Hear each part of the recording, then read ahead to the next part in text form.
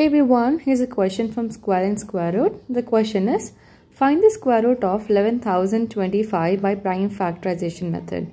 So they have mentioned the method that we have to use a prime factorization. What is this prime factorization? Which means we have to express this number in terms of prime factors. And this can be done by division method. There are many methods. I'm going to use a division method to do that. I'm going to divide this number with the prime numbers. So this number 11,025 is an odd number. So we cannot divide this with 2. I'm going to start with a 3.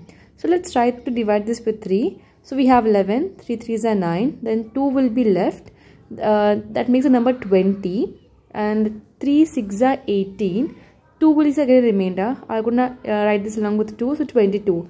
3 7s are 21. 1 is a remainder. That makes a number 15. 3 5s are 15. It's like a normal dividing. If you don't understand this, you can divide the number separately and write down the answer. Again, this number goes in 3. 3 1s are 3. 3 2s are 6. Again, 3 2s are 6. 1 is a remainder. That makes a number 15. So 3 5s are 15. So we have here 1 2 2 5. This number is divisible by 5. So 5 2s are 10. 2 is a remainder. That makes a number 22. So 5 4s are 20. That makes a number, like 2 is a remainder. That makes a number 25. So 5 5s are 25. We got 245. We can divide again this with 5. 5 4s are 20. 4 is a remainder. That makes a number 45. Then 5 9s are 45.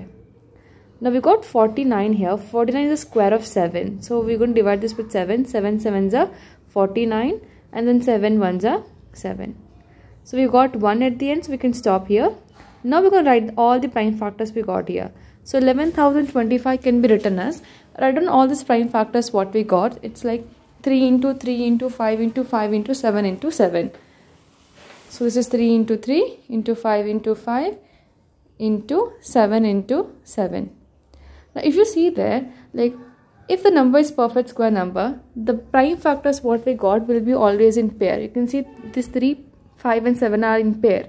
So to find out the square root, from each pair we have to take one prime factor and multiply. So square root of this number is equal to, so from this pair I'm going to take 1 3, and from next pair I'm going to take 1 5. And from last pair I'm going to take 1 7, and then just multiply them. So 3 5s are 15, 15 7s is 105. So square root of 11,025 is 105. That's it. I hope this question is clear. If you have any question or doubts, drop a comment. I'll try to make a video on it. Thank you so much for watching.